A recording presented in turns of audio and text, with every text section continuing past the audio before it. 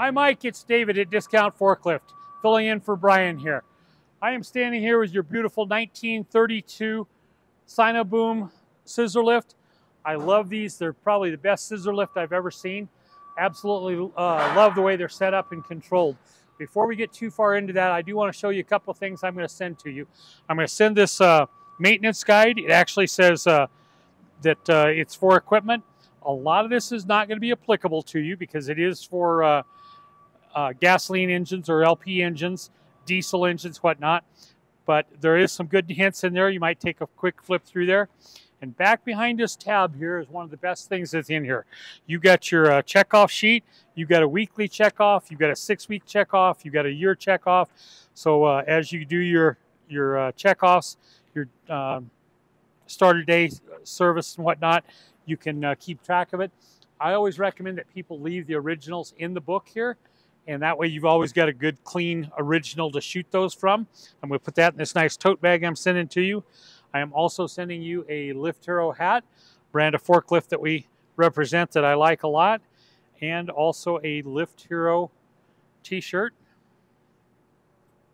Let's talk about the scissor lift itself here. 1932, it goes up 19 feet, and that's from the ground to the platform. So you've got a 25-foot working height for the average guy. 32 inches wide is what the other number refers to, the width of the platform itself there. As you can see here, it's got a fresh service sticker on it. They've just gone through the lift and whatnot. She's got a name tag, Felicia, on both sides. She really likes it when you call her by name. She'll operate a little better for you. You can tell everything is brand new, great tires on it, everything. Let's talk about your controls down here. Now you've got 2 sets of controls, one down here and one up in the platform itself. This is an emergency cutoff. You've got one in each place. I do not recommend that you use the emergency cutoff for anything other than that, an emergency or service. Leave those both on, because that way you can always know where your control is. So to start, we need to turn on the switch down here. There is no switch up there. That's the one thing that's not duplicated.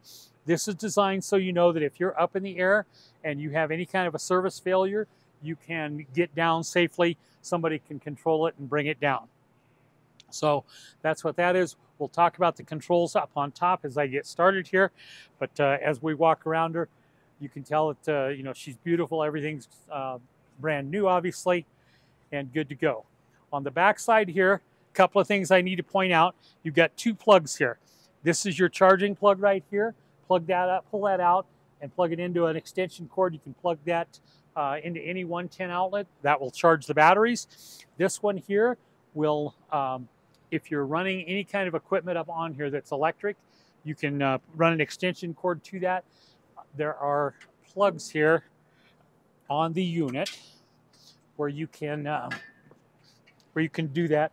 Right here, you'll see that you've got 2 110 outlets. So if you plug in there, you need to have an extension cord plugged in back here.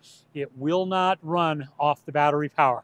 So any attachments or anything, you need to have plugged in an extension cord down here. Now your control box here is pretty simple. You've got 2 modes here. You've got your turtle mode up and your hare mode down, slow and fast, obviously. You got a button on your controls here.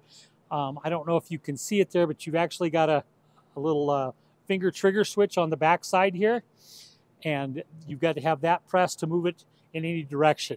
On top of that, there is 2 little arrow buttons, one for left, one for right, and that will turn your wheels down here. As I grab that, and that's how you turn your wheels left and right there.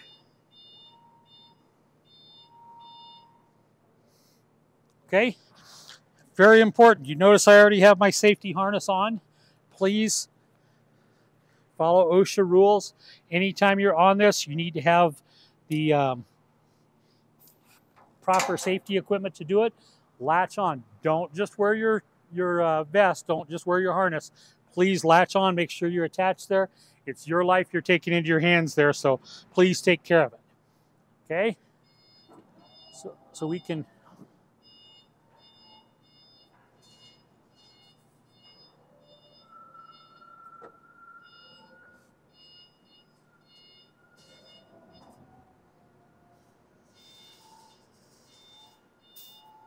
It will turn on itself here, either forward or backwards.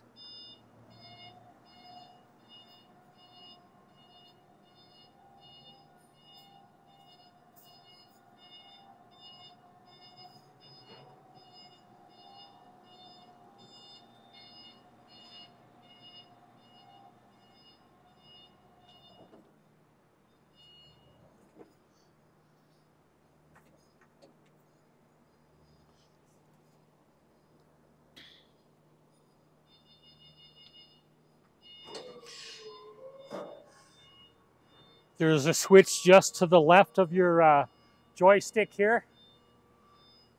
When you push that forward, that will change it from back and forth motion to the up and down motion.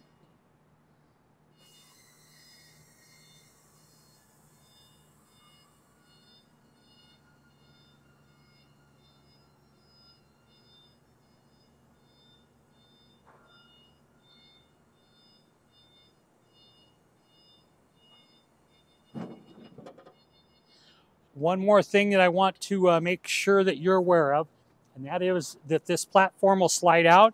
If you just put your foot on this little lever here, it will slide out all the way. And you've got your extended platform. Same thing to come back. Just release that. It just glides back. I know you've probably been on some of these where you have to fight that and yank and pull. This just glides out and back. Great lift. I hope you guys enjoy it. Hopes it makes you a lot of money, and we appreciate you doing business with us so we can support a company like yours. Here's the serial number. It's on both sides of the frame here.